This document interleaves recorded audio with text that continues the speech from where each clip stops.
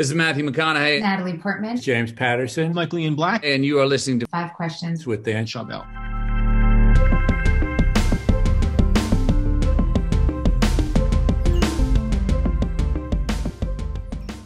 Andrew, welcome to Five Questions. Hey, thanks for having me. What were your biggest challenges growing up?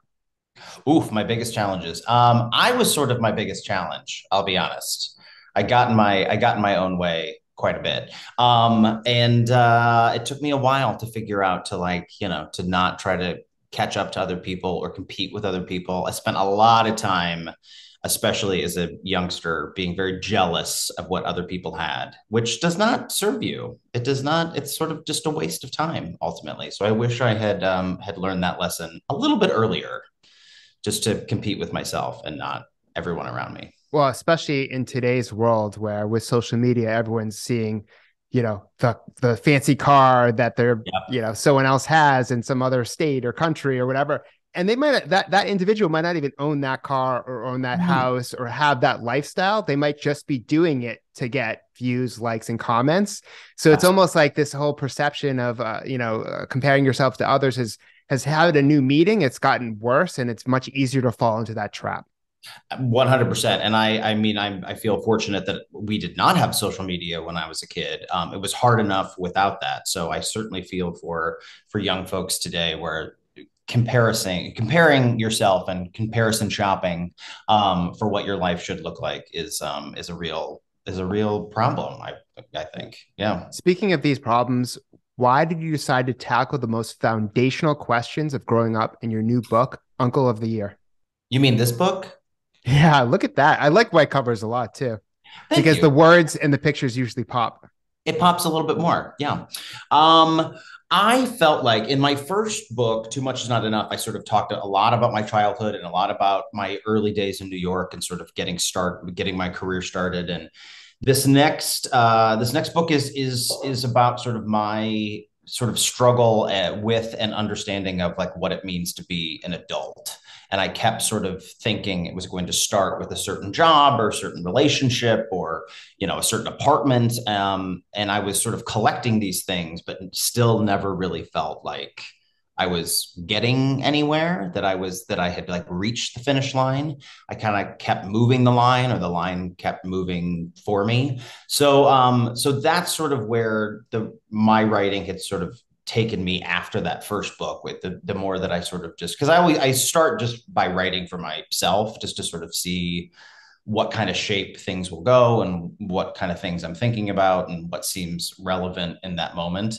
And that's where it sort of led me, is sort of trying to figure out, like, am I an adult? And obviously at 44, I'm an adult. Like this is it. This is it. So I had to get on board with that. But I felt like my personal markers of time did not really reflect a lot of people around me. Certainly not, the rest of my family, in terms of, getting married and having kids, and my job it's not like one long-term job. It's like it's several jobs throughout the year that sort of make up my career. So it was hard to sort of pinpoint one moment to be like, and I've made it, just because it sort of keeps going. It just keeps going. It's very interesting because now I've interviewed thousands of people over the course of my career. And I just remember, speaking to like Steve Aoki, and I asked him, when did you think you made it? And he actually said he never had a point in time when he thought he made it. And actually, there's been several people who have responded in the same way. And I think especially with successful people, when you do projects like you have, it's like, when's the next book? When's the next Broadway show? When's the next this?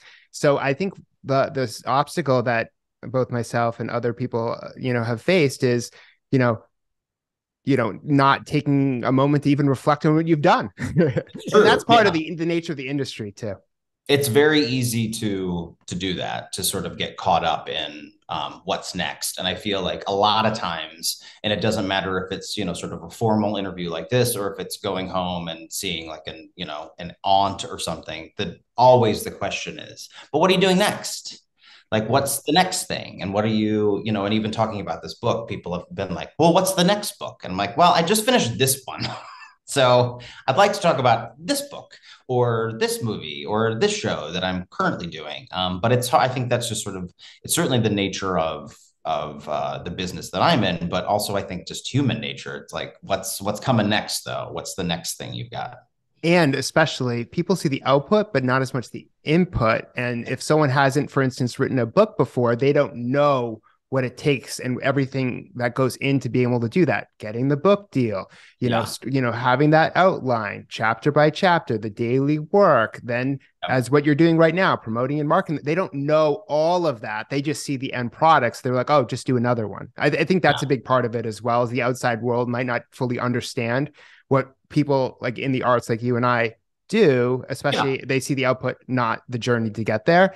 Latching on to what we were saying earlier, why do you think people have this tendency to try and please others and to be recognized for their work?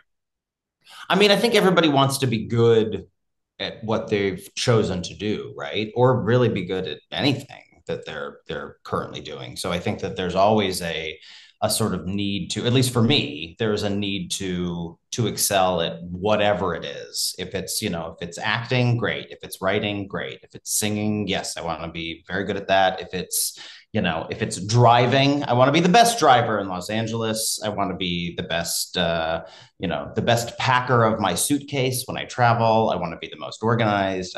So I always sort of, you can't help but sort of compare yourself to other things that you see around you. But yeah, I think that, certainly for me, yeah, I feel like it's human nature to want to succeed in anything that you try to do. It doesn't feel good to sort of not reach the bar. Although sometimes I feel like the bar that I set is so much higher than it needs to be.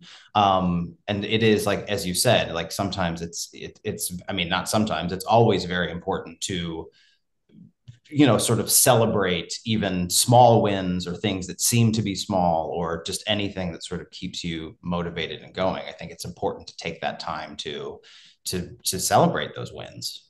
And I wonder too, it's like if you set the bar that high and you don't fully reach it. So like, let's say the bar is at a 10 and you get to an 8, that might not be so bad either because the 10 almost pushed you to get to the 8. Exactly. You got to keep trying, right? And you have to keep another goal in line and in mind. Absolutely. And what role do your children play in your life and how have they impacted you? Well, I personally don't have children, but my boyfriend has 2 kids. He has 10-year-old twins, and I have 10 nieces and nephews that, when there are kids around, it's a very easy sort of marker of time and a very clear sort of visual of the passing of time, of school years and milestones of, when they're walking, when they're talking, what grade they're in, what sort of activities they're doing. And I didn't have, I had it with my nieces and nephews. When I started dating my boyfriend, Tuck Watkins, that was the first time I had ever dated anyone with children. And it became, very clear that there's a whole different timeline when it comes to having children. So, I mean, that's sort of where the title of, Uncle of the Year and other debatable triumphs came in. I did want to succeed at being like when my siblings started having kids, I wanted to be the cool uncle. And I wanted to, they are all in Omaha, Nebraska. I live in New York City. I have for all of their lives.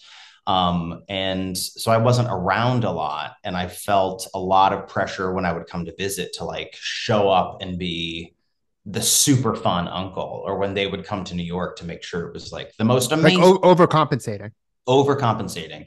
And I learned, with kids, like, especially with my nieces and nephews, like when they would come to visit New York, like they weren't on my schedule. They weren't on my timeline. So it's a lot of adapting to, well, what do they want to do and what's interesting to them? And not everything, that I thought was, that I thought was cool as a kid.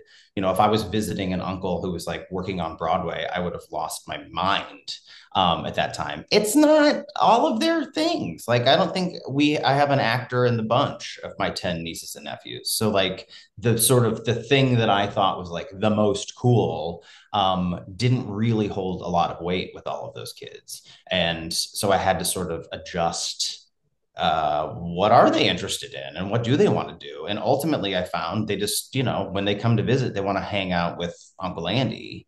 They're not concerned about, what I'm doing at night 8 times a week. So they wanted to spend time with me. So it was a big, it was an adjustment over the years to figure out, like, how does one entertain children in Manhattan?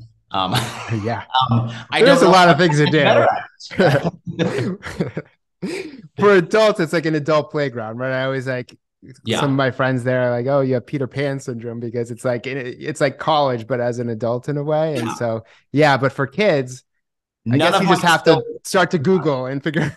None of my skills of like, and this is a great restaurant and this is a cool bar. Like, I couldn't do that. They just want their French fries, right? Like, So it got sort of simpler in some ways, but also it took a little more research on my part over the years.